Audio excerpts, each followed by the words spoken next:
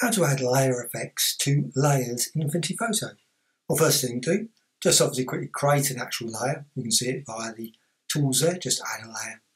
And once you've got a layer there, what you can do, you can go to the View and Studio and Layers. You've got a panel there, and you can just go down, you can see the actual layer there. Go along, Mask Layer, Adjustments, and then Layer Effects. You can see that little FX there, Layer Effects. Click that, and it will bring up a little panel. Now you can add Gaussian blurs, outer shadow. I'm just going to select that. Once you select it, you can then modify the radius, offset, and of course lots of the other settings. Change the colour, change the angle, etc., etc. So you can see you can add more than one. So you don't have to have just, you can say go 3D, or you can add bevel. See the bevel effect there.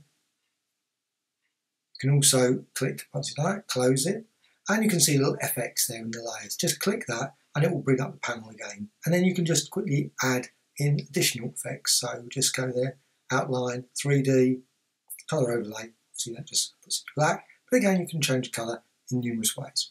Hope you found this of interest. Thank you much.